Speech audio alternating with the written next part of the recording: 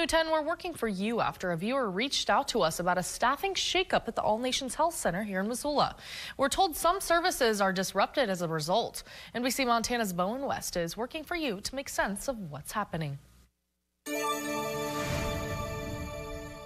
I'm tracking a sweeping pause in services for clients of All Nations Health Center's Behavioral Health Department.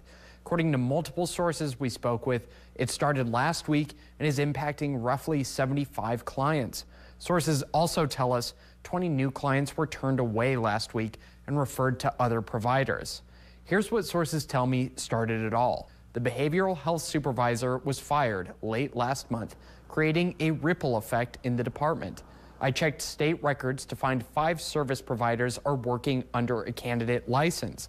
They must have a fully licensed supervisor to do their job, according to Montana law. I'm told these providers paused services with clients last week, and 2 interns were forced to do the same. I reached out to All Nations Executive Director Skye McGinty about pausing behavioral health services and how many patients were impacted. McGinty confirmed there is a pause for behavioral health services, but they hope to have services restored sometime this week. I sent an email with follow-up questions to McGinty and the center's Director of Operations. I wanted to confirm what services are paused, how many patients are impacted, and asked for additional comment about the situation.